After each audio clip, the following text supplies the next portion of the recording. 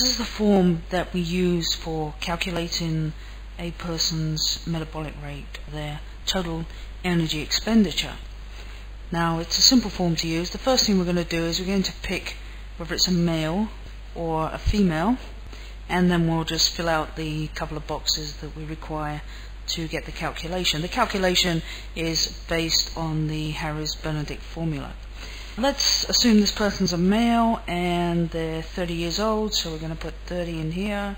If we hit the tab button and we go down to here, we want to enter their weight. The weight is in pounds, so this person's 140 pounds.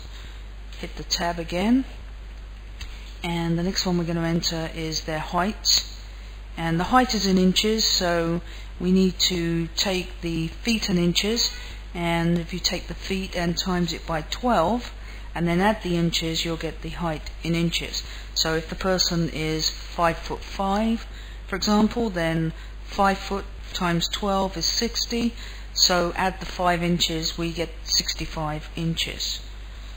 Okay, and then the last thing we do is enter the activity level. Now, the activity level is based on how active they are throughout the day.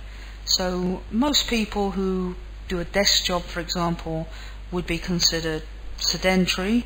Those who are doing, let's say for example, they're a nurse, so they're on their feet quite a bit, that would be moderately active.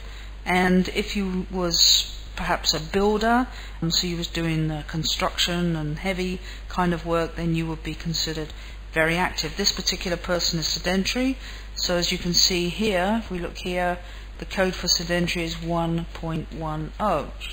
When we've done that, we'll hit the update button, and we can see that total energy expenditure for this person throughout the day is 1,719 calories.